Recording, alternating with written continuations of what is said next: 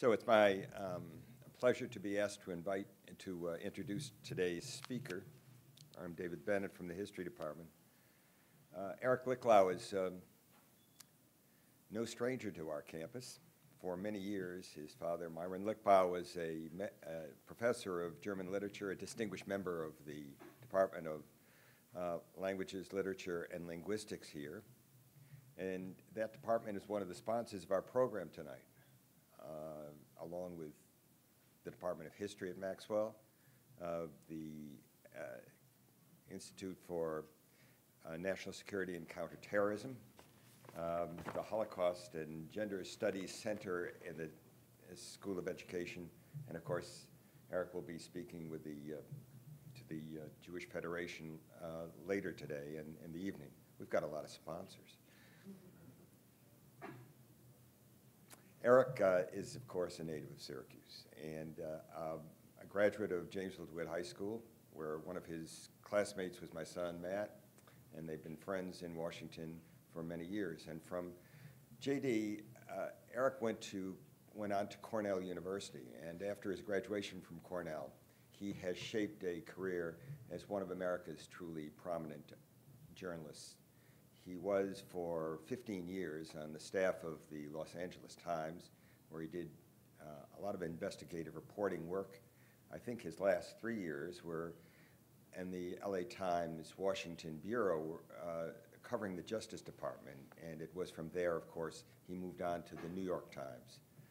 Many of you know that Eric won with his colleague James Rison, was awarded the Pulitzer Prize for National Reporting in 2006 for his work on warrantless wiretapping in the Bush administration. That was a very big story and had a very important impact in American politics.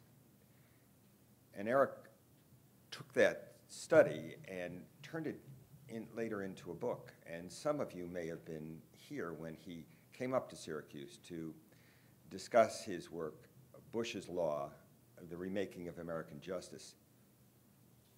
Since that time, Eric's been covering a lot of other interesting stories in his investigative reporting work, including the NSA and the Snowden matter, WikiLeaks, and I think he told me he's now working on an equally interesting matter, money in American politics.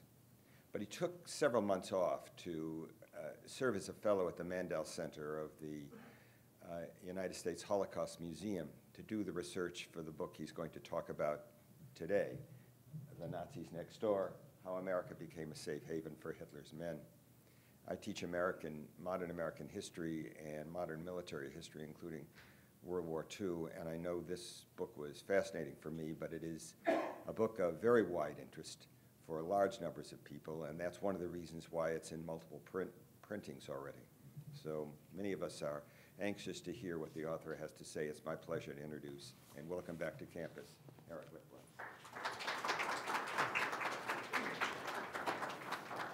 Well, thank you very much, David, and thanks to Alan and the other sponsors for having me here today. It's always nice to be back in Syracuse. Hasn't gotten any warmer since last time I was here. And I went digging through some old boxes. My wife thinks I'm crazy for keeping some of this stuff for years and years, but when I knew I was going to be back here, I wanted to see if I could find my first byline in any newspaper, which was in the Jewish Observer in Syracuse in 1982. I won an essay contest. That's me. I'm actually like 16, although I look about 11 because I was so tiny then. And I won an essay contest, had my first byline in any newspaper in the Jewish Observer. And still remember that one. I've forgotten the 3,000 since then, but this one I remember. So it's great to be here talking about my book, which came out about 4 months ago now, The Nazis Next Door, How America Became a Safe Haven for Hitler's Men. This is sort of a diversion for me. As David mentioned, my last book was on the war on terrorism and the Bush administration, called Bush's Law. This is obviously more historical in nature, and it's a bit of a stretch. I usually write in Washington about corrupt politicians, not about Nazis, although some people in Washington would say there's a fine line between the two. And so this came about almost by accident. about 4 years ago, got a tip from a source of mine who I knew from my days covering the Justice Department. And he told me that he had heard about a secret internal history at the Justice Department of the country's relationship with Nazis over the years, and the efforts beginning in the 1980s to track down and identify Nazis in the United States. There was this internal history that, for reasons no one could really explain, the government had been sitting on for years and refused to put this out publicly. It was this exhaustive history of 600-700 pages. The source hadn't actually seen it, but he said that this sounded like something, such rich detail about this unknown period in U.S. history, it would make a great story if I could get my hands on it. Now, in Washington, there's probably no better way to get a reporter's interest than by telling him that the government is sitting on a secret history into the Nazis. It's sort of like waving a slab of red meat in front of a hungry dog and telling him to get it. And so I was determined to try and get a hold of this report, and eventually was able to get this. And we wrote a story about it on the front page of the New York Times, looking at this study 7 years in the making. It was sort of a Pentagon Papers for Nazis, and examining both how hundreds and hundreds of Nazis had been able to get into the war after the war, and also how the government, the Justice Department in particular, had belatedly in the 1980s tried to identify them and deport them from the country. It also had these fascinating little glimpses of the relationship that the CIA and other intelligence agencies had with a number of these Nazis. And it was the kind of story that even before it was published in the paper, I knew that there was a book there. It was more than you could really do justice in 2,000 words in a newspaper story. And it was this really shameful saga in US history that most people knew nothing about. By my tally, there were probably as many as 10,000 Nazis and Nazi collaborators who came into the United States after the war. It's a staggering number. And the country was essentially blind to this until the late 1970s, when people like Elizabeth Holtzman in Congress and others began waking up to the fact that you had Nazis, some of them top high-level Nazis, who had basically made new lives for themselves inside the United States. And so I thought that there were so many interesting and disturbing questions. How had they gotten in the first place? What was the relationship with the US government in some of these cases? What did the government know about their past roles and atrocities? How was it that we had turned a blind eye to this for so long? That I wanted to look at this in book-length form, if you will. And so I began my research and decided to examine, in really minute detail, a couple of particular Nazis who made their way into the United States. So I sort of tracked their lives of 3 or 4 guys, a local politician in New Jersey, a businessman in New York City, an encyclopedia salesman in Massachusetts, who secretly had been involved, sometimes at very high levels, in Nazi atrocities, and had managed to put all this behind them. And so sort of my reporting mission as I started this was to understand sort of everything about the lives of these handful of ex-Nazis and how they had made their way into the United States. But the overarching story beyond tracing the lives of these individuals was really about the post-war period and the Cold War, and how the new battle against the Soviets after World War II really allowed this to happen. Now, what do I mean by this? I mean, the Nazis is obviously a World War II story, not a Cold War story. But what I mean is that the Cold War really infected and corrupted every aspect of our relationship with the Nazis after the war.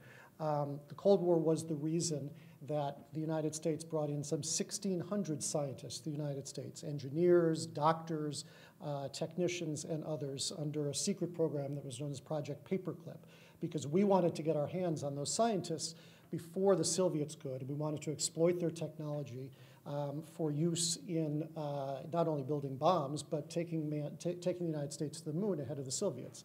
We knew full well at the time that they had been involved in horrific human experiments and slave labor camps for the Nazis, many of these scientists. But that was essentially papered over when we brought them here. So the Cold War was, in that case, the driving and all-encompassing factor in bringing those 1,600 scientists. The Cold War was also the driving factor in using hundreds and hundreds of ex-Nazis as as spies and intelligence assets, as many as 1,000 around the world. And I think that's probably the one area where this book hopefully breaks the newest ground, is in examining these really subversive relationships that the CIA, the FBI, OSS, and other agencies had after the war with top Nazis and Nazi collaborators. There were as many as 1,000 around the world in the 1950s and 1960s, ex-Nazis who were hired, who were on the US payroll in Europe, in the Middle East, in Latin America, and right here in the United States. And the feeling there was, again, that the Cold War required us to exploit the supposed intelligence value of these hundreds of ex-Nazis. The thinking was that no one hated the Soviets more than the Nazis did. They had been fighting them for years. They knew them better than we did. As we turned after the war in the late 1940s and 1950s to the Soviets as this huge new existential threat, the feeling was that the Nazis could help us fight this battle. Now, the morality aside, this turned out to be a very short-sighted view. Many of the Nazis that we hired turned out to be bumblers or con men, or in a few cases even Soviet double agents. But the necessity in the minds of top intelligence officials was that their past sins be damned, we needed these people in the new Cold War. The Cold War was also the driving force behind thousands and thousands of sort of rank-and-file Nazis getting into the country, not necessarily with the knowledge of the US government the way the scientists did or the way the spies did, but really with sort of a blind indifference to the fact that they were coming into the country. After the war, the new Cold War policies opened up the floodgates of immigrants from Eastern Europe, from the so-called captive nation states that had just been occupied by Hitler in Eastern Europe, in Estonia and Latvia and Lithuania and elsewhere, and were about to be taken over by the Soviet Union. We wanted to get as many of those people out of that region as we could, especially the staunch anti-communist ones, because we were in this new global war against the Soviets. So these were people who were seen as future Americans who were better positioned in the United States than at home in their occupied lands against the Soviets. Now, there were something like 400,000 immigrants who came to the United States after the war from that region of Eastern Europe, from the Baltics and elsewhere. And no doubt many of them were in fact legitimate war refugees, but it's also now clear that there were thousands of people from that region who were top Nazi collaborators who, because of these loose immigration policies, managed to sneak into the country with very little difficulty. It was easy to say that you were a farmer during the war, or a POW, or a civilian, and hide the fact that you were, for instance, one guy from Estonia was the head of a Nazi concentration camp. He was the guy that would meet the busloads of children in a place called Tartu and would lead the children to the edge of this pit where they were machine gunned to death. And he would save the dolls and the clothing and put them in a pile afterwards. He lived on Long Island for years and years. It was very easy for him to disguise himself as an Eastern European immigrant under these Cold War immigration policies. So the Cold War affected not only the ability of thousands of people to get into the United States despite their Nazi ties, but it also affected how we did and didn't go after them years and years later. In the 1970s and 1980s, when the United States finally started looking to see, hey, are there really hundreds or maybe even thousands of Nazis in our midst, there was a real backlash from Cold Warriors, from people like Pat Buchanan, in the Reagan White House, who believed that this was all communist propaganda. If you accuse someone of being a Nazi in the United States, the real reason they believed was that you were usually a staunch anti-communist, and this was bogus propaganda that was being promoted by the Russians. And this backlash had a real effect in slowing and in some cases out and out obstructing investigations in the 1970s and 1980s into suspected Nazis, many of whom were not just suspected, but were in fact legitimate high-ranking Nazis who had lived in the United States. And then the final phase of the Cold War's effect on the Nazis of the United States came in the 1980s and early 1990s with the thawing of the relationship with the Soviets, where ironically it was this treasure trove of information that was shaken loose from the former Soviet Empire that pointed U.S. investigators to a number of people in the United States. A lot of the most horrific evidence from the Holocaust was buried behind the Soviet wall in those years.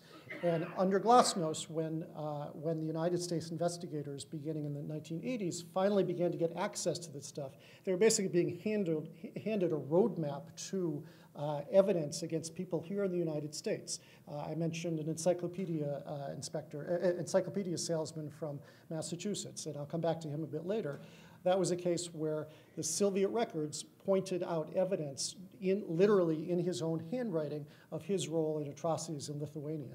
So it was finally the ebbing and the thawing of the Cold War in the 1980s and 1990s that led us to a number of these Nazis in the United States and finally allowed us to begin deporting them en masse. So the way that I look at the story is as a battle between Cold Warriors like Alan Dulles, who I will show you here. Oops. Okay. Let's see.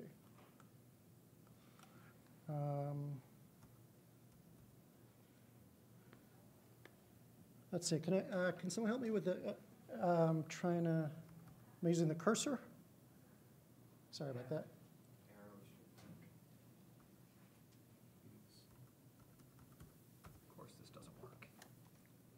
Is there a hand one that I can use? I got it here. Okay.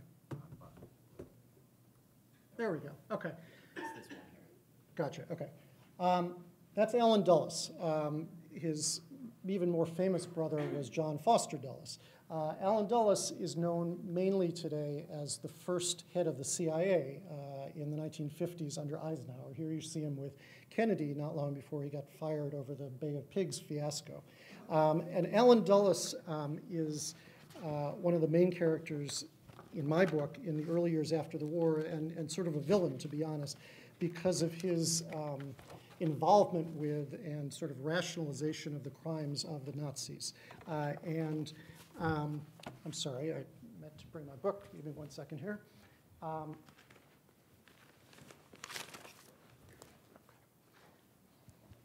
Sorry about that. So Alan Dulles, even before the war was over, was someone who was thinking about the Cold War. He was the top spy official for what was then the OSS, the precursor to the CIA, in Switzerland during the war. And I tell the story early in the book of a remarkable meeting that he had with a top Nazi general, who you see here. The general's name was Karl Wolff. You see him on the left with his boss on the right, Heinrich Himmler, one of the worst war criminals in history. Karl Wolff was the chief of staff to Heinrich Himmler. He was also Alan Dulles' guest at a meeting in early 1945, and I'll read to you a little bit from a chapter of the book that is called The Good Nazis. The unholy alliance between the United States and the Nazis began with an ambitious American spy chief in Europe, a brutal Nazi general, a bottle of scotch, and a secret fireside chat at a Swiss safe house. Alan Welsh Dulles ran America's wartime espionage on Hitler inside Europe. Nazi General Karl Wolff was the feared right-hand man to SS Chief Heinrich Himmler. Together they sat by a crackling fire in the elegant library of a Zurich apartment for a pleasant conversation in early 1945. They spoke in German. America was still at war with Hitler, and the last shots of the Battle of Berlin would not be fired for another 2 months. But the two men, one the future director of the CIA, the other the head of the notorious Waffen-SS, already had mutual interest to discuss. General Wolff realized that the war was lost, and he wanted protection from the war crimes charges that were sure to follow him. Dulles wanted Wolff's help in getting 1 million Nazi SS men in Italy to lay down their arms early, before what appeared to be the inevitable German surrender. Perhaps just as important in the long term, however, he saw the quote-unquote moderate Wolff as an ally in confronting the next big threat, the Russians. Wolff and his motley crew of Nazi underlings in Italy offered Dulles the promise of developing a long-term source of intelligence that could be turned against Stalin and the Russians once a post-war Germany was formed. So I tell the story of this meeting and the lead up to it, which was controversial even within the United States because at that point, FDR, Stalin, and Churchill had publicly declared there would be no negotiating with the Nazis. We were about to defeat them, and we were determined to prosecute them, as we did by the hundreds at Nuremberg. So what Dulles was doing in setting up this meeting through his men in Zurich was right on the edge of open defiance of the orders from FDR not to negotiate with the Nazis and not to offer them any deals. And in fact, military men who worked side by side with Dulles were aghast at this. The idea that he was setting up a secret meeting, ostensibly with the idea of getting the SS men in Italy to lay down their arms early. They ended up laying down their arms maybe 2 weeks earlier than Germany itself. So there was some modest short-term gain from this, but the idea that he was meeting with Karl Wolff was really anathema to the military men. So I'll read a little bit more here from that chapter. Dulles had personally approved the secret meeting. Quote, an intelligence officer should be free to talk to the devil himself, unquote, he would later write, if he could gain useful knowledge for the conduct or the termination of the war. For his part, General Wolff was thrilled that Dulles had agreed to sit down with him. To prepare for the meeting, the Nazi general sent along a glowing curriculum vitae with his credentials, his wartime accomplishments with the Nazis, and even a list of character references. Among them was Pope Pius XII, whom Wolff had met in Italy a year earlier. The documents represented what the Nazis called their Persilschein, or detergent, meant to wipe clean the past. Wolff's record certainly needed some scrubbing. Although Dulles was impressed by the material, some Allied officers involved in preparing for the talks were repulsed at the very thought of meeting with Wolff and vowed indignantly that they would never shake hands with the Nazi general. Dulles held no such reservations. As they met that day in Zurich under heavy guard, the two men greeted each other warmly. Sitting around the fireplace, they discussed a few mutual acquaintances before turning to the prospects for a military surrender in Italy. Dulles had the right man, the general told him. I control the SS forces in Italy, Wolff said, and he could get them to lay down their arms for him with the war all but ended. The next day, Dulles sent a secret telegram to Washington recapping what he excitedly viewed as a big breakthrough meeting with Wolff. Much of the memo was devoted to how impressed he was with the Nazi general, a rose-colored view that ignored the many atrocities he had directed. Quote, Wolff is a distinctive personality, Dulles wrote, and dynamic, too. Our reports and impressions indicate that he represents a more moderate element in the Waffen-SS, with a mixture of romanticism. The general's aim, Dulles cabled, was to help lead Germany out of war and, quote, end the useless material and human destruction. Wolff was handsome and trustworthy, too, Dulles added later, and the Allies would be able to work with him. Those who had met him could plainly see that Wolff was, quote, no ogre. Dulles was also duly impressed by Wolff's Nazi deputies, the senior Black Order officers who had arranged this meeting. He learned that Nazi Captain Guido Zimmer, quote, despite his membership in the SS, was a devout Catholic. Zimmer, somewhat of an intellectual, was moved by a desire to save the art and religious treasures of Italy from ruin if the war continued, Dulles wrote. Quote, Zimmer seemed to be a misfit in the SS. He was good-looking, clean-cut, not the way one pictures the typical SS officer. So with Dulles's help, Wolff managed to, as he had set out to do, save his own skin. Originally at Nuremberg, after the war, Wolff was listed as one of the top 12 defendants, along with 11 other men who were ultimately executed. Wolff was the man whose main accomplishment in Nazi Germany was to put in motion the horrific train apparatus that took millions to their deaths at camps like Auschwitz. He was the man who literally set up the network on behalf of Himmler. Yet with Dulles's protection after the war, in what Dulles saw as a debt of gratitude to the Nazi general, Wolff instead became a witness to the atrocities, not one of the 12 original defendants, but a witness. And in fact, he lived for years and years afterwards freely, and it was only the West Germans that prosecuted in the 1960s, not the United States. And this is a long, complicated story that I'll try and sum up for you in the book, but he had to live for a couple of years in a POW camp, although what that meant for Wolff was that he was allowed to continue wearing his German uniform. He even carried a sidearm, and sometimes he would go to a lake and go boating on the weekends in Austria with other German officers while he was ostensibly a U.S. prisoner. But he was, even while he avoided the possible execution at Nuremberg, He was bitter about this, believe it or not, and he blamed Dulles for having broken supposedly a deal that he had made with him to keep him out of custody, not only keep him alive, but keep him a free man. And he, in fact, complained directly to Wolfe and to his other underlings that they had broken this promise at the end of the war to keep him free. And what he wrote was this. He said,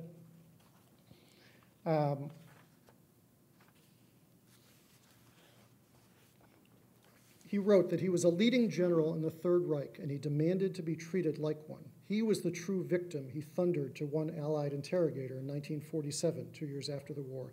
His continued confinement as a POW after handing Italy to Dulles and the Americans on, quote, a silver platter, was worse than anything the Jews ever faced under Hitler, he blustered. Quote, a Jew is killed in the gas chamber in a few seconds without having an idea or even knowing it. My comrades and I have been allowed to die once every night for 21 months. This is much more inhumane than the extermination of the Jews. And even more remarkably, he sent Dulles a bill for what he said was money owed to him for his lost wages during his 21 months in captivity, and the clothes and other artifacts that he had to give up. Dulles was not amused by his wartime partner's hubris. Wolfe, he said, quote, doesn't realize what a lucky man he is not to be spending the rest of his days in jail, and his wisest policy would be to keep fairly quiet about the loss of a bit of underwear, etc. He might easily have lost more than his shirt. So this was really the beginning of this view of the quote-unquote moderate Nazis, even before the war was over. And it was an attitude, as stunning as that now seems 70 years later, that took hold among US intelligence officials, that there was a moderate wing of the Nazi Party who not only were not deserving of prosecution at Nuremberg, but could actually help the United States in this new Cold War effort. Another early proponent of this idea was, you see here, General Patton on the right with his boss at that time, General Eisenhower, immediately after the war. I tell the story in the book of Patton.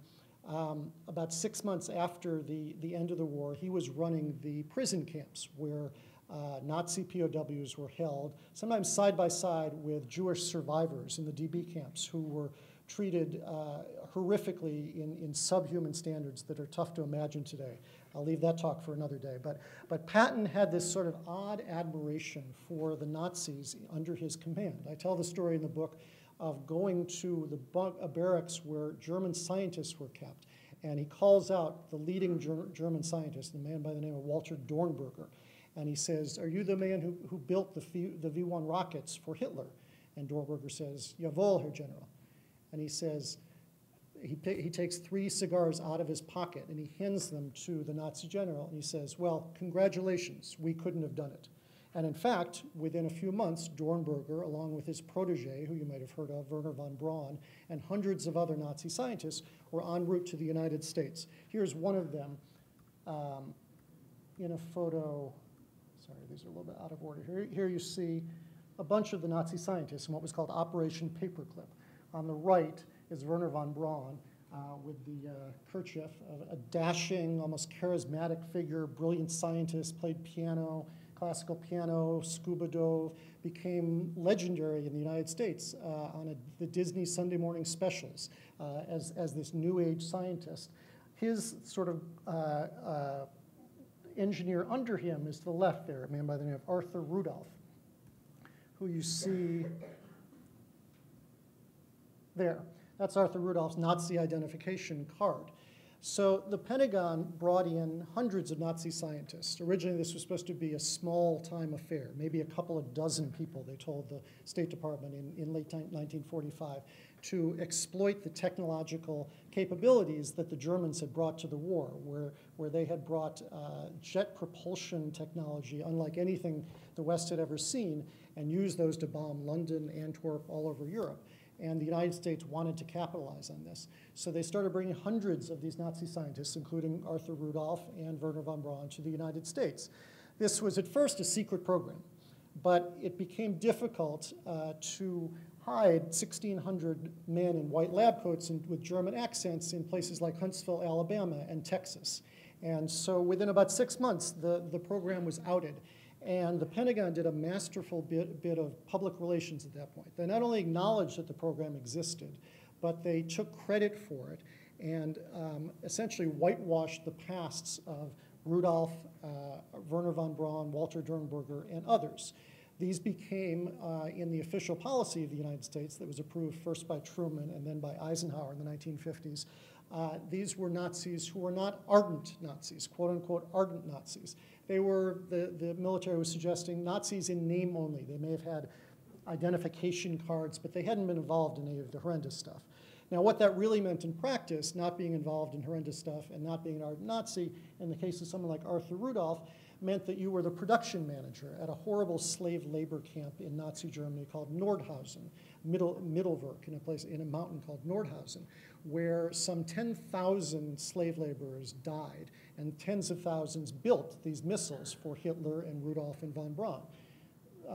Rudolph was the man who would walk the assembly lines and would make sure that the workers, most of them were not Jews, but were POWs, often from France, Russia, Poland, and elsewhere, were doing their jobs.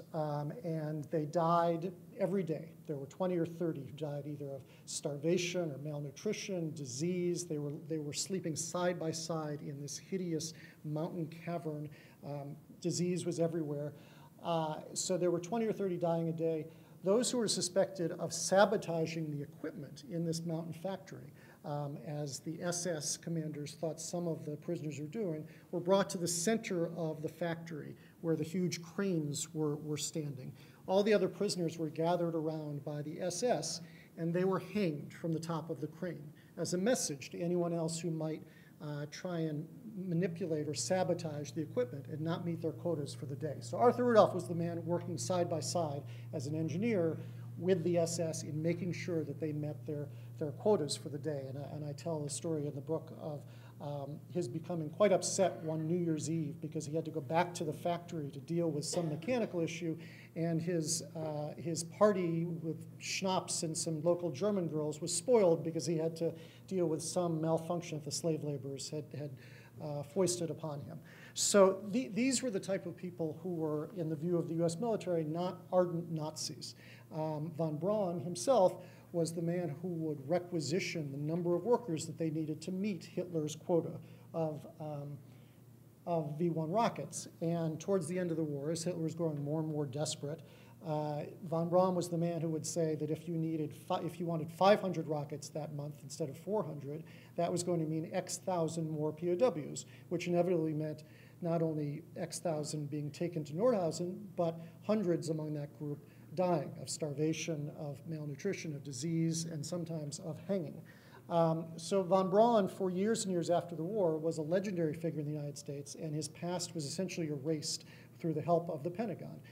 He became a Nazi in name only, not the man who had actually run a slave labor camp and requisitioned the workers to build the missiles. Let me tell you about a few of the other Nazis who made it into the United States. This is a guy by the name of Walter Hilger. You see him here in his Nazi garb. He was the #2 German foreign affairs specialist on the Soviet Union to General Ribbentrop. Ribbentrop was tried at Nuremberg and executed, but Hilger, who was with Hitler at the end of the war in the bunker, not only escaped prosecution, but came to the United States and lived in Washington for years and years as a secret CIA analyst. He would go out to Langley on a weekly basis. If you look at the files, they're in the National Archives, in the early 1950s, mid-1950s, and he would brief the CIA on Soviet affairs. He was even listed in the white pages. He was so immune to any real scrutiny. He essentially acknowledged his past with the Soviets when he was challenged on it, with the Germans, when he was challenged on it years later, but he said that the work he was doing for the United States in combating the Soviets as part of the Cold War basically nullified all that. And he said at one point, he wrote in his own memoirs years later, he had nothing to apologize for. This is another figure who made it into the United States. This is the Massachusetts encyclopedia salesman I was telling you about, Alexander Lelakis. On the left, you see his military photo in Lithuania, and he was the head of a notorious secret security police force known as the Saugumas. Lelakis was the man who would as the police chief, order his men to round up all the Jews in and around Vilnius, 60,000 of them, and have them jailed at a local jail in Vilnius and then turned over to the Gestapo. His signature was on hundreds and hundreds of those orders, many of them women and children. There was an 8-year-old girl named Gita Kaplan. His signature, Alexander Lelekis' signature, is on the order having her jailed. She and 59,999 others were then marched about 7 miles outside of town, outside of Vilnius, to a place called Panarai, which was an old tank ditch, and lined up execution style and killed. This is one of the pictures from Panarai. Alexander Lelekis not only made it into the United States, but worked for the CIA. He was among those class, as I talked about earlier, of about 1,000 ex-Nazis and Nazi collaborators who were seen as new Cold Warriors in US intelligence operations after the war. He worked for the CIA in Austria and elsewhere in Europe in the 1950s. He got paid about $1,200 a month plus a carton of cigarettes, which was part of his contract. And the CIA then helped him move to the United States. They said at that point that moving to the United States and essentially whitewashing his record so that the INS wouldn't ban him was what they said a reward for his loyal service to the CIA in Austria, according to the documents that were classified at the time. And in view of what they called the innocuousness, that's their word, not mine, the innocuousness of his work for the Nazis. Right there in the CIA's own files from around 1951 are notations that Alexander Lelekis was known to be a top Nazi collaborator with the Gestapo and was probably involved in the massacre of hundreds of Jews at Vilnius. Of course, hundreds actually turned out to be more like 60,000. This was not news to the CIA. They knew that. They moved him to the United States anyway. They even put him up with a military family in Boston for a period of months before he then moved to Massachusetts. And it was another 30 years when, as I mentioned earlier, the Cold War began to ebb and these files began to open up, that anyone was able to place Alexander Lelekis at the scene of Nazi killings. And he was finally, only in 1995, deported back to Lithuania to stand trial for war crimes. He died while he was on trial, 40 years after he came to the United States. This is another Nazi who I read about extensively in the book, Otto von Bolschwing. He was a Prussian baron who worked as a top aide to this man, Adolf Eichmann. Von Bolschwing was sort of the thinker of the Nazi Party. He was in the late 1930s in what was called the SD's Jewish Affairs Office, and it was his job to write these hideous white papers for Eichmann describing ways to terrorize the Jews to the point that they would be forced to flee Germany and Europe. This was prior to the indoctrination of the concentration camps, and in fact, at his ultimate trial in Israel in 1961, Eichmann credited von Bolschwing as someone who had tried to come up with a more humane solution. A more humane solution being this policy paper called The Jewish Problem, in which von Bolschwing wrote that a largely anti-Jewish atmosphere must be created among the people in order to form the basis for the continued attack and the effective exclusion of the Jews. The most effective means is the anger of the people, leading to excesses in order to take away the sense of security from the Jews. Even though this is an illegal method, it has had a long-standing effect. So von Bolschwing was a strategy guy for the Nazis and also went operational later. He went to Romania, where he helped in a horrific pogrom that left hundreds and hundreds of Jews literally hanging from meat hooks. And he helped the men who were actually responsible for that, including one who ended up in Michigan, to flee the scene and gave them cover at a safe haven before he left the area.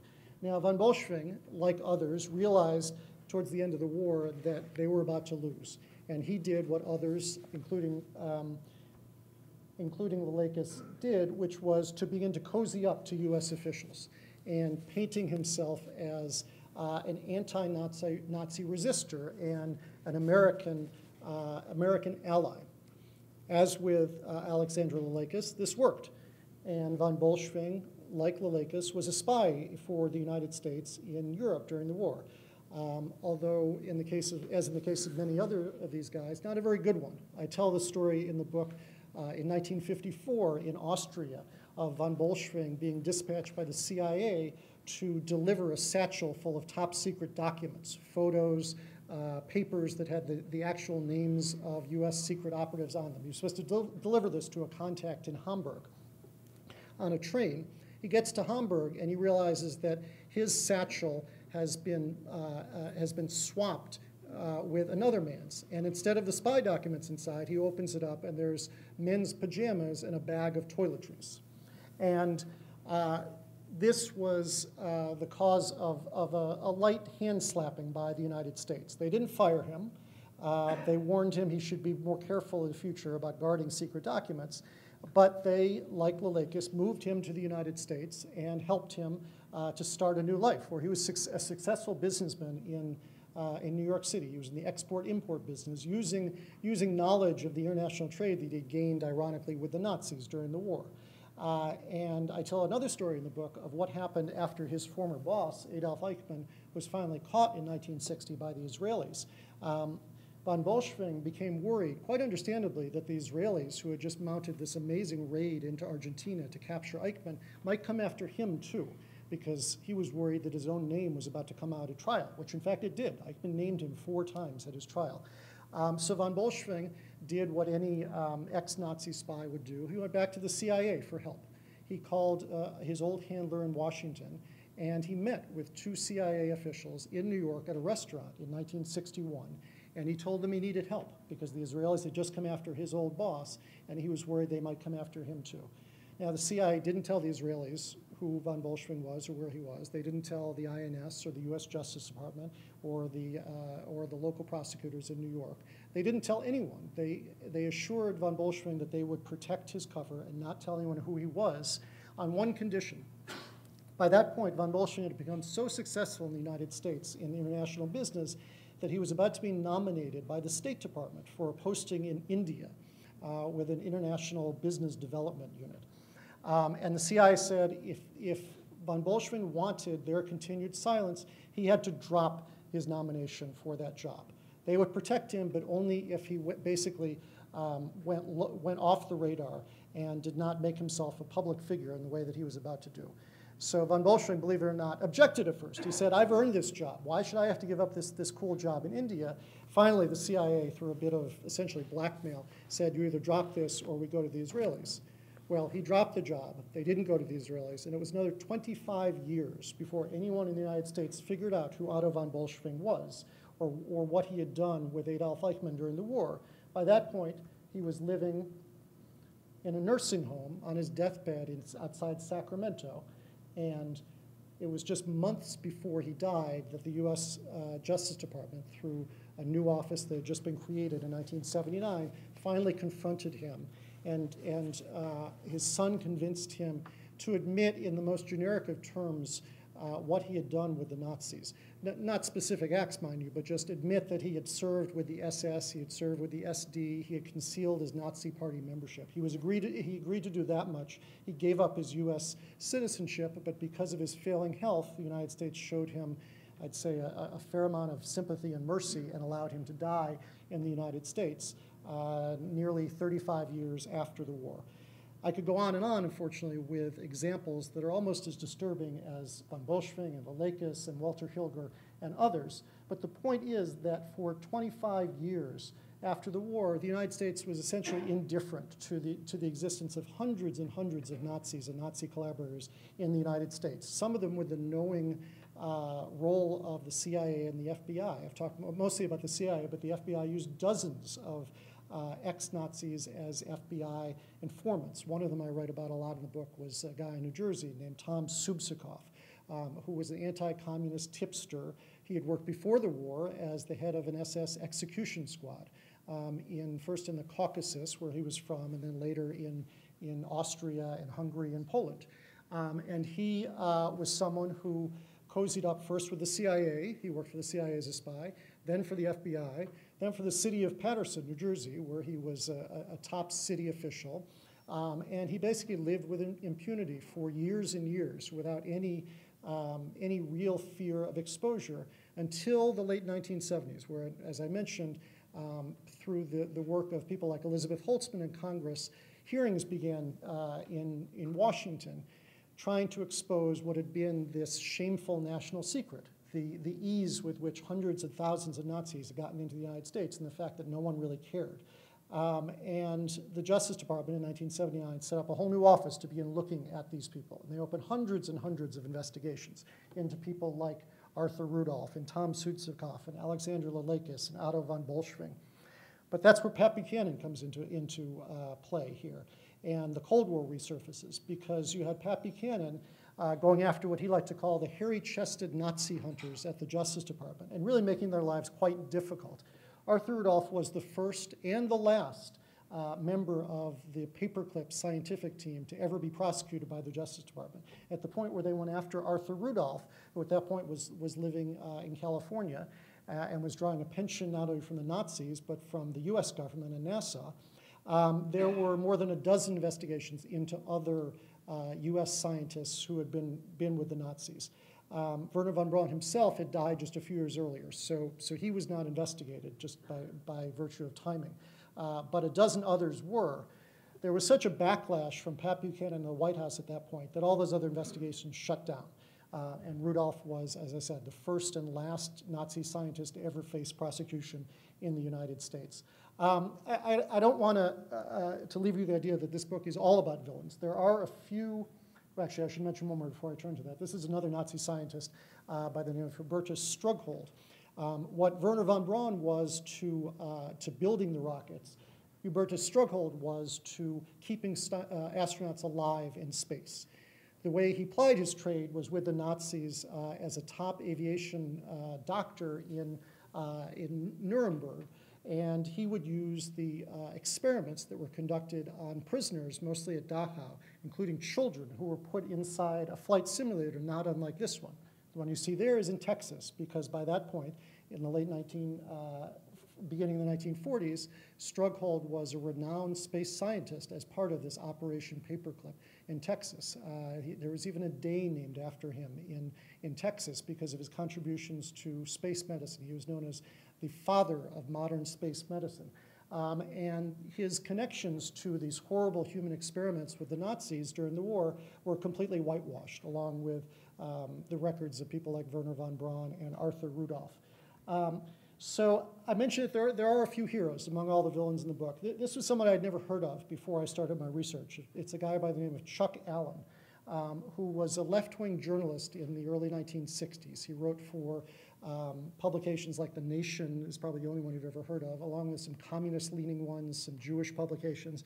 And before this was in vogue, he was writing about Nazis in the United States. In 1963, he wrote this 42-page expose, which named names at that point of 16 prominent Nazis living in the United States, including a clergyman in Chicago, Walter Hilger, the guy at the CIA, and others. Now, the mainstream media ignored Chuck Allen and what he wrote, but the FBI didn't ignore him. What the FBI under J. Edgar Hoover did was to go after Chuck Allen. Sorry, I'm a little out of order here. There you see J. Edgar Hoover on the left with Nixon. And they declared him a communist subversive, and they ordered years of wiretaps on him. When he would get packages sent from Eastern Europe with possible evidence and paperwork against people in the United States, the Postal Service and the FBI, under order by J. Edgar Hoover, would open his mail, thumb through it, and try and build a case against him. I tell another story in the book of his leaving the Russian embassy after a meeting to develop evidence against that New Jersey guy I told you about, Tom Sutzikoff. And there was an FBI agent asleep in the car out front because he had been trailing him for days. And Chuck Allen knocks on the guy's window and says, "I'm all done, we're leaving now." So Allen was not only a journalist, but he was an activist in sort of the tradition of left-wing journalists. So here you see on the right, this is a poster that he from a rally that he held in Chicago, I think this was Brooklyn. He held rallies in Chicago, Brooklyn, and Los Angeles to draw attention to this. But he was met with not only surveillance, secret surveillance by the FBI, but staunch protests from ethnic groups who believed that they were being attacked. If you were Lithuanian or Estonian or Latvian, as many of the Nazi collaborators were, oftentimes the ethnic communities in those cities rallied to your defense. This was seen as a Russian plot, essentially communist subversives who were attempting to destroy and smear good men like Alexander Lelaikas or Tom Subsikov. So Alan actually got into a fist fight in one of the rallies in Chicago with a bunch of neo-Nazis who didn't like the idea that he was trying to out Nazis. And it was another 20 years after Chuck Allen first printed his expose before the United States really began going after these guys in earnest.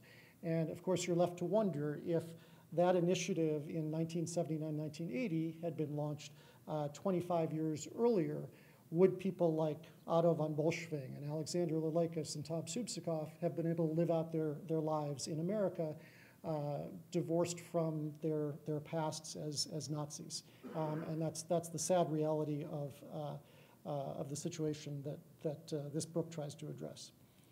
So with that, I think we can open up for questions if you want. Yeah. Yes, hi.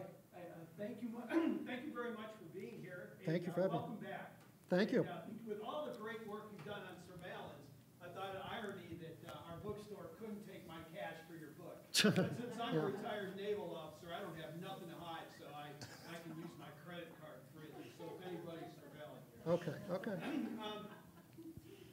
The essence of my question is that the whole conspiratorial theory, which you're covering, is just a small slice of this. This could be volume 1. How about assistance that they provided to private enterprise, private industry? Let's not stop there. Let's go further afield. If those 10,000 hadn't come to the United States, and the argument could be made, thank God that somebody was thinking of this great plan, because they turned out to be, you hate to say it, but pretty good citizens. If that assisting us in the Cold War. If we didn't take those in, more than enough countries would have opened up their arms. Probably it's easier to count those that didn't open up their arms, notably Britain and its empire, Australia, Canada. From what I know, they didn't really welcome them. But perhaps one of the ironies to it is the technical assistance I've heard to South Africa for the bomb, for gasification technology.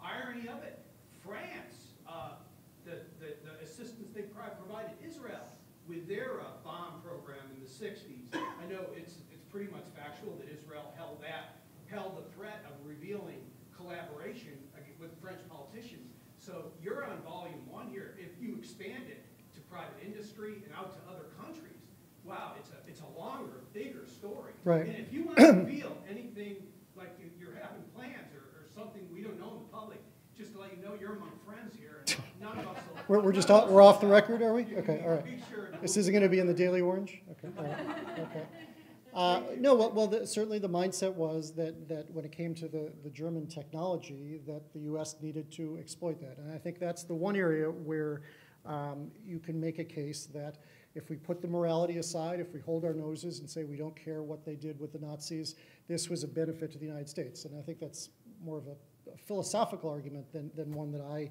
sort of tried to get into in the book. I tried to sort of capture the attitude of people like Alan Dulles, and I think that you know, as perverse as that was in a lot of ways, there was a clear technological benefit, whether we got to the moon 2 years or 3 years or 4 years earlier than we might have without the Nazis. You know, I think is difficult to say, and I'm not in a position to say that. I contrast the scientists that you're talking about mostly with like the CIA spies who, you know, we didn't care about their morality because we thought they could help us in this new Cold War, and in fact, many of them did real damage. As I mentioned, a few of them were Soviet double agents. You know, they were losing spy documents on trains. They were bumbling assignments in the Middle East. And so the aims of developing intelligence in the Soviets were actually counterproductive in those cases. There was no technological or national security benefit, in my view. Oh. Yes. What do you know about the scale of the Soviet employment of ex-Nazis in their scientific? Well, the Soviets were certainly were luring and in some cases even grabbing Nazi scientists. That was part of the fear that drove people like Alan Dulles. There were reports that the Russians were literally kidnapping scientists and bringing them to Moscow, and they were certainly enticing them with you know, lucrative pay packages, and we we were doing the same. What's interesting to me is that the project Paperclip was unique in history up to that point. It had always been the case that if you won the war, you were going to try and exploit the knowledge and the science of the other guys. To the victor go the spoils. Usually you did that on the battlefield, in the region. You would grab their technology, you'd grab their diagrams, you'd grab their blueprints, you'd interrogate them and debrief them, maybe even torture them, who knows. What we did that was different with Operation Paperclip was that we brought all those people to the United States, not for a limited period of time, but for their lifetimes. We basically promised them U.S. citizenship. There's one guy that I write about in the book from the Air Force who told Dr. Strokel, once you come here, you will be an American. Some of these guys had the chance to go back years and years later. They didn't want to. They had their own communities set up in Alabama. There's a place in Alabama outside Huntsville known as Kraut Hill because there were so many Germans there, or in San Antonio, Texas. And we, even after they'd stopped giving us any valuable technology, they lived out their lives here. As I mentioned, Arthur Rudolph, was collecting a Nassau pension and a Social Security pension for years after his retirement from Nassau. Werner von Braun the same before he died. So yes, the Russians were certainly doing the same, as were the French, and even the British were trying to lure scientists, and we were competing with our own allies. The French and the British and the Russians at that point had gone from allies to enemies very quickly. So this was this new space race, and the Germans were the prize of the class. Yes? Why were the U.S. so far behind it and relying on German technology? Oh. Why was the U.S. so far behind? The US, you know what, that was a little bit outside my mandate. I think that, I'm not sure I'd say the U.S. was so far behind. It was that von Braun was so far ahead. He was doing things with jet propulsion that no one else in the United States or anyone else was doing. And what Hitler was able to unlaunch, to unleash in Europe was sort of a technological marvel. And the U.S. wanted to capture that for itself. So, yes? One of the points you make in the book is that in the successful cases, they weren't tried here. They weren't tried for war crimes. Right. That's not. They were deported, and it was difficult to find countries that would try them. Right. And then you have the case of Susakov, who gets off for a while because he has admitted, he has signed when he came into the country, recognizing that he was a top Nazi operative. You're a close reader. You should give the talk. He's really, you're digging deep into the book. I like that. Yeah, and what raises the question is, what did they sign? What did they sign when they came to the country? Well, you're raising important issues of the legal quandary that the United States found itself in, especially years later when they tried to go back and deport these guys. I could do a whole separate talk at the law school maybe next time on these difficult issues of immigration and deportation. The sad reality was that even once the United States started to go after these guys in the late 1970s and early 1980s, there was no war crime statute on the books that would allow us to prosecute them. That's still true to some extent. I actually did just a story a few weeks ago in the New York Times on Bosnian war criminals. That's still a problem, is that it's difficult to prosecute them, and usually your best hope is to deport them. But as you indicate, that became a huge problem for U.S. immigration officials in the 1980s because no one wanted them back. Even the Germans wouldn't take them back. I quote some of the book saying, why would we take your Nazi garbage off your hands? And his U.S. counterpart said, because you created them, because you made this problem. And they said, so what? And believe it or not, it wasn't until about 5 years ago, 65 years after the war or so, that the Germans began actively going after former SS officers. And now they have about 80 active investigations against guys who are now in their late 80s or early 90s, whereas they did nothing essentially for years. Even Israel didn't want back most of these guys. They wanted back big fish, Adolf Eichmann type level guys. There weren't that many of them. So the process was agonizingly slow, where even if you could bring a case against someone, like the New Jersey guy or others, that they had entered the country illegally by concealing their Nazi ties, even if you could take away their citizenship, because a lot of these guys actually became citizens by the 1970s, you then had to find someplace to take them back. So deporting them was half the battle. So there's a guy that I met with up in Queens, who's now about 89 years old, who was stripped of his citizenship probably 8 years ago. No one will take him back. He lives in this decrepit old brownstone in Queens, and I'm sure he'll die here. Maybe tomorrow someone will take him back. But there are dozens and dozens of cases like that where guys are effectively stateless because they were found to be Nazis in the 70s or 80s or 90s. They've been stripped of their citizenship, but no country will take them back, and there's nothing to do with them. So the legal issues here are just daunting and incredibly frustrating. So let me go around first, and then we'll come back to you. Did someone else have? I thought I saw someone in the back. Yes. To what degree do you treat the Dulles brothers' attitudes towards the Germans as a function of their pre-war business dealings with them? Yeah, that is interesting. Alan Dulles' law firm, and John Foster Dulles' law firm, did business with big German corporations, represented them in international matters. I even tell the story at that meeting in Zurich where Alan Dulles is meeting with General Wolf. One part I didn't mention in there is that General Wolf said to him, well, okay, I'll get my men to surrender early in Italy. I also have these banknotes for millions well, the equivalent of millions of dollars. I forget what currency they were in, which he had probably seized from dead Jews, to be honest. And he asked Alan Dulles, could he help him out with these? So Alan Dulles actually wrote a secret cable back to Washington saying, let's see if we can take care of his stash of secret bonds and stocks. So clearly Dulles had all sorts, as you say, business dealings before the war and even during the war with Germans, and he had this view of, in his words, the moderate Nazis, which is almost, unbelievable to think about now. The guys we had just waged, a 4-year war against, he was ready to, if not forgive, at least forget. Yes. What is the attitude of the current German citizenry to their past history? I mean, Yeah, I didn't focus specifically on that. The question is, what's the attitude of people in Germany today? I mean, my sense from German Americans I know is that there really has been quite a coming to terms with this. I mean, it's taught in school from the earliest age. It's illegal in Germany to be a member of the Nazi Party. Their free speech is not an issue when it comes to that.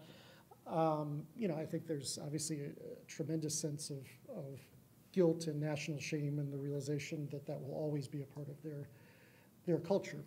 I'm sure there are people who might think that's too rose-colored a view, and really there's still closet Nazis, everywhere there. But my sense is that they really have taken ownership of that, even to the extent, as I said, in the last few years of going after 90-year-old men who used to be concentration camp guards.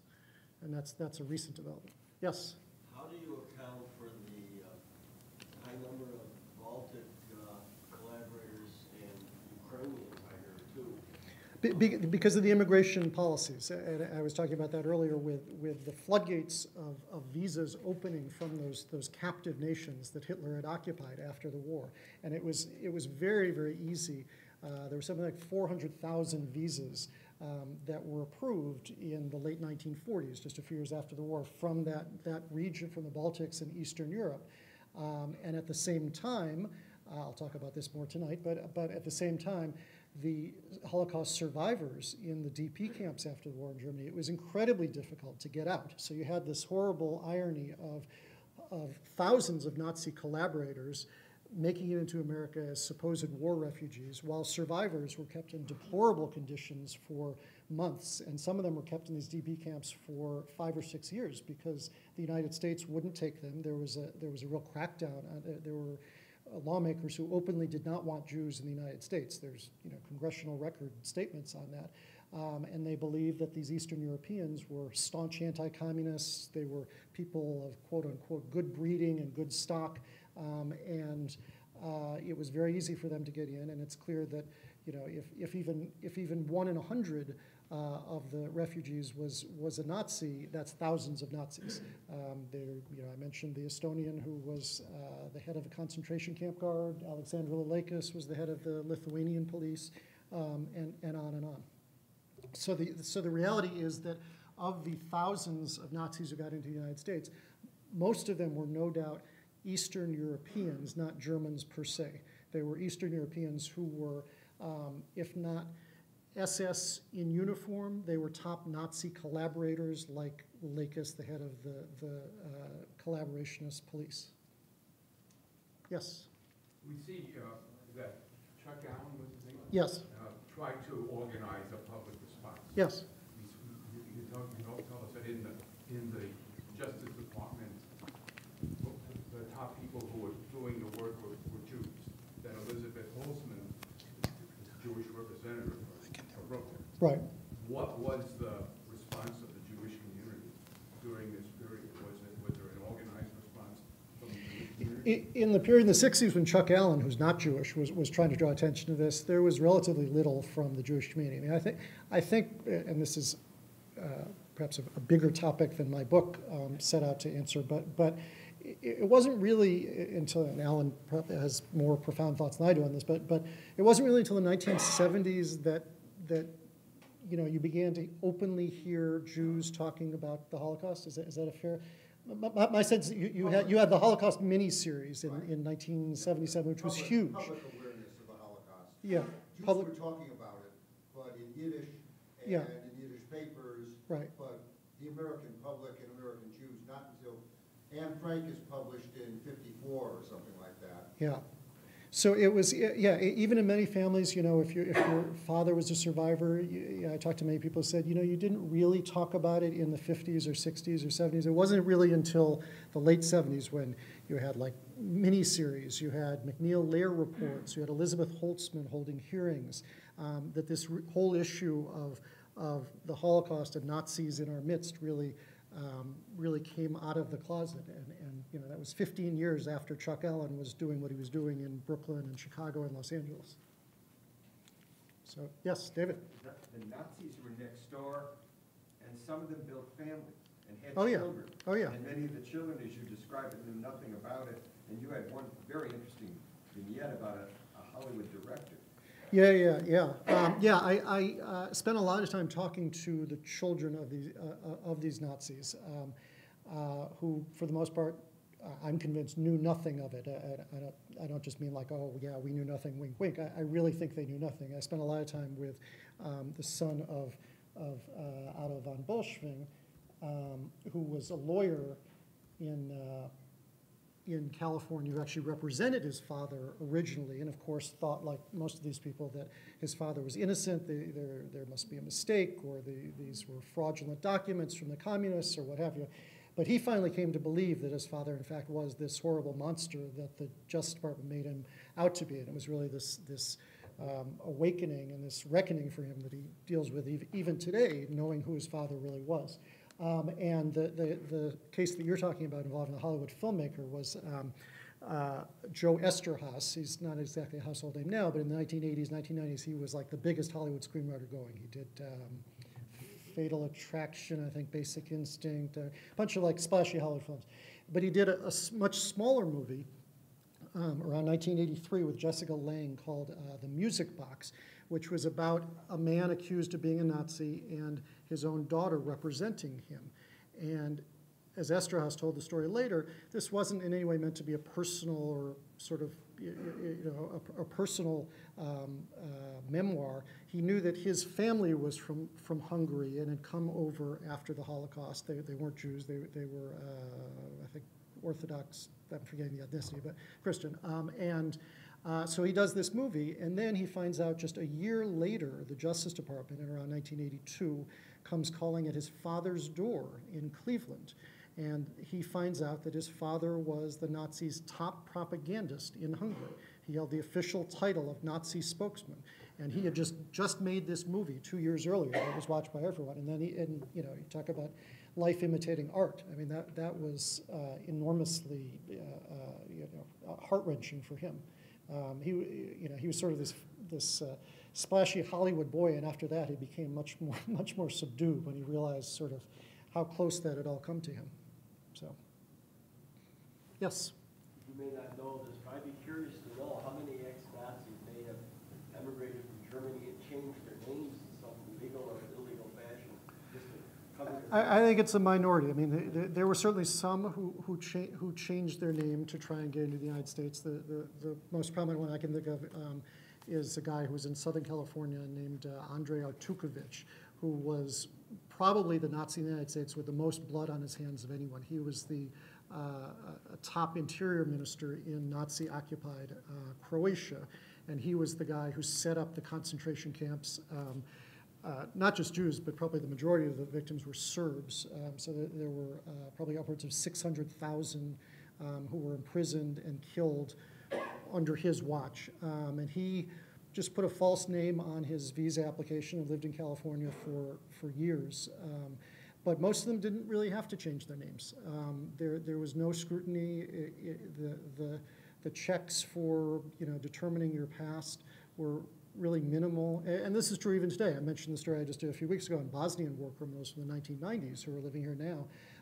And basically, if you were applying for a visa from Bosnia in the mid-1990s, it was an honor system. You basically said, that you were not with the Bosnian Serb terror force, and there was really no way of checking whether that was true or not. And so there were, as I reported the story, there were probably upwards of 300 Bosnian war criminals in the United States right now. So if that problem existed 20 years ago, think what it was like 70 years ago. Must be some questions from younger people. We gotta open this up. Yes? Well, just like considering the types of racial crimes that were like tolerated by government officials in the 40s and 50s, it seems like this would be a pretty warm place for some government officials to like accept Nazis. Is there anything in your book that talks about that and how exposing more history about the yeah, I mean, I think there was certainly a lingering anti-Semitism that infused this after the war. Patton, I guess I can't leave without reading the one quote from Patton about his view of Jews. I mentioned the horrible conditions of the Jewish survivors, the Holocaust survivors, in those displaced person camps after the war. When Patton ran the camps under Eisenhower, he basically held the Jews in contempt, and there was a report from Earl Harrison to Truman.